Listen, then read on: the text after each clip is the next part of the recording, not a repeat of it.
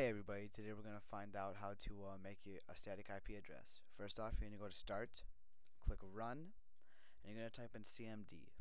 Okay, this is going to pop up, nice little window. It doesn't always look the same as mine because you might have a different style of a computer that I do. You're going to type in ipconfig/all, and whoa, a lot of stuff pops up. Okay, all right. You're going to see an IP address, a subnet mask, a default gateway, and a DNS server. I want you to copy down all the numbers that are next to those. Make sure you have them separated and you know which ones are which. This is the most important step out of everything. So pause right now, and then when you have all that written down, continue. Alright, now you're going to type in, after you're done with that, exit, and then enter. And boom, it's gone. Alright, now you're going to go start,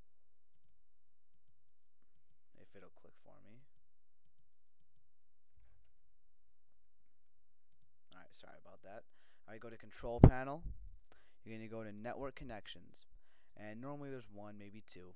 This one's mine for sure, I know it is. And you're going to go to properties. Right click and go to properties.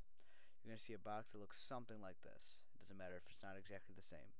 You're going to scroll down until you find one that says Internet Protocol, and in a parentheses, TCP/IP. You can click on that. It normally will look something like this. Normally. And then you're going to use the following IP address. This is my normal IP address. Alright. Now instead of that, I'm going to put a 0 after the 1. That's what you're going to do.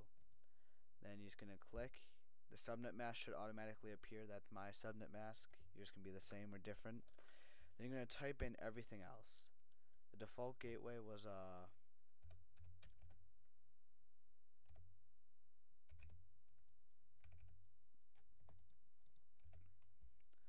that's my default gateway. And then you're going to type in the preferred DNS server. That's the only thing you're going to type in. So the DNS server is 64.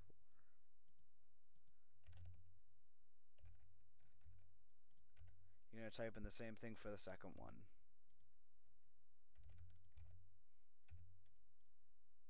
Then you're going to push OK.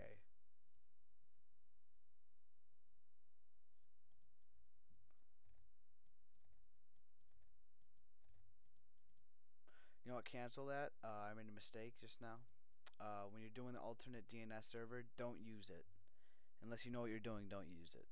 I made a mistake. Okay. Then push OK and you're done. And thank you. Subscribe and comment and rate. Sorry for that mistake in the last couple of seconds. Thank you. Have a nice day.